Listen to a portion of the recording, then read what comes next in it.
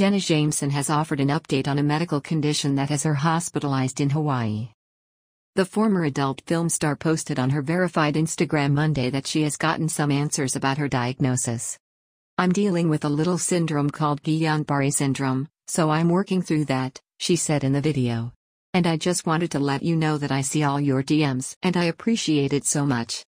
Over the weekend, her partner, Lior Bitton, posted a video on Jameson's account explaining that she was undergoing testing after throwing up a great deal for several weeks.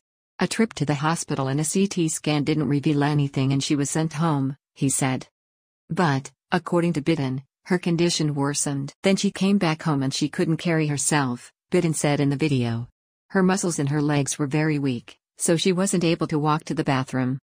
He said he was having to carry her.